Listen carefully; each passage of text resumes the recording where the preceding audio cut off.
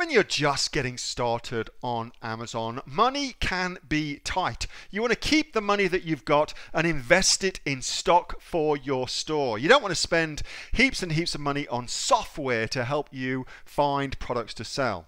So in this video, I'm going to show you a really simple way of using Amazon to come up with long tail keywords and also, of course, as a result of that, cool products to sell. Now, if you like this kind of content where I'm helping you build your own money-making business on Amazon here in Australia, be sure to like this video and subscribe to my channel because we post brand new content each and every day all about helping you make muchos cashcola on Amazon. And if you've got any questions, comments or feedback, comment below and I'll get to that too. All right, let's get into it.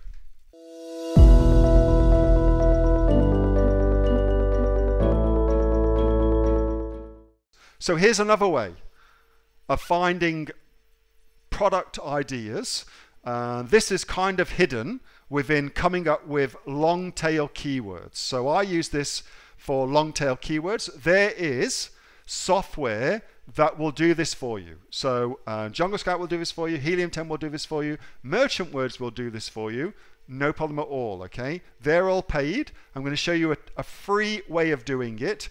That's kind of cool too. Okay, so let's go with doggy, just because we're in dogs earlier.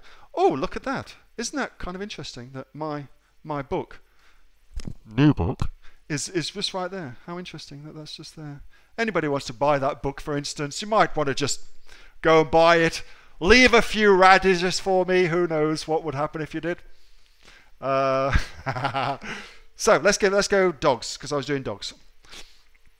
You guys have all seen this, but I doubt that you've really thought about it and taken it to its possible conclusion. So we all know that when you come to Amazon, Amazon's got auto suggest. So it will automatically suggest things for you in an effort to make you a better searcher. That's what Amazon's really trying to do. It's trying to make you a better searcher. But we can use this because what Amazon doesn't tell its customers is it actually, that hierarchy, so bed, toy, harness, collar, food, etc., that's actually in order of most searched for. So that gives us a cool piece of information right off the bat about potential ideas for Amazon. We know that dog beds sell more or get searched for more, important distinction, than dog toy. Okay, that's interesting. So we know we can do that. Then we can also do, now why isn't it letting me do this? Here we go. If we do dog and then an A, we get all the things that come next related to the letter A. So dog accessories get searched for more than dog agility. Well, dog agility, that's something I hadn't really thought about. But dog agility equipment, well, that's a whole different niche that I'd never ever thought to go down and have a look at. But now I am. Dog anxiety. So that's all comes down to this concept of humans anthropomorphizing their pets. We think that our pets are a reflection of us, which is why we think we should feed our pets human food when their own intestines are developed to live on dog food, not human food. So it's that kind of thing. But you can also go down the path of doing B's, so dog beds, and C's, etc. And everybody, I think, realizes they can do that too. So that's an easy way of finding longer tail search terms. Let's just try that dog anxiety. Oops. So now, can we do dog anxiety? So now I'm looking for long tail search terms. Well, dog anxiety and aggression. So do those two things go hand in hand? Do an anxious dog and an aggressive dog go hand in hand? And if they do, is anybody serving that market or talking about dogs that are anxious and aggressive? Because if they're not, that's a market niche that we can go take a look at. Dog anxiety beds for small dogs. Well, that's something I'd never ever thought of. I know that in the human world, there was a big movement towards weighted blankets as a way of easing anxiety in humans. What you put on your bed, and they would make you feel cuddly and wrapped up, which is cool.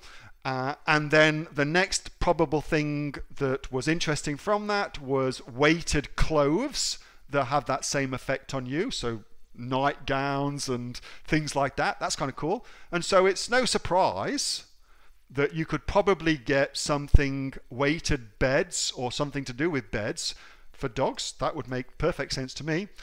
Dog anxiety CBD, so that's a supplement type of product for CBD oil. I know they do really, really well. And on and on and on and on. Again, I'm just going down the rabbit hole, having a look at it, seeing what goes on. What's there? What? Dog anxiety earmuffs. I mean, for real? Really? But who gives a flying kahuna if I think it's insanity to do that? Because all that matters is, what do my customers think? What do my customers think their doggy needs? Can I be the person that sells that for the dog? You know what I mean? Can I be that? Dog anxiety fluffy blanket. Well, that sounds lovely. Does that make sense? And so you take yourself down the rabbit hole. You're going to do two things. If you have already got your product and it is dog something or other, dog accessories, I don't know what it could be, and you want to find more longer tail search terms for it to use for Amazon PPC, things like that, then that's a really great way to do it. If, however, you just want to come up with product ideas you'd never ever thought of, that's also a really great way of doing that too. So you've got a kind of twofer with that, okay? Hello there, this is Neil-Asher from the Aussie Online Entrepreneurs, and that was a video from my regular Monday night Q&A session with the members of the Aussie Online Entrepreneurs. We've got 2,500 members and growing right here in Australia. We're actually the fastest growing e-commerce community here in Australia with sales of over $50 million. If you'd like to find out more, get yourself off to www.aussieonlineentrepreneurs.com.au. See you next time.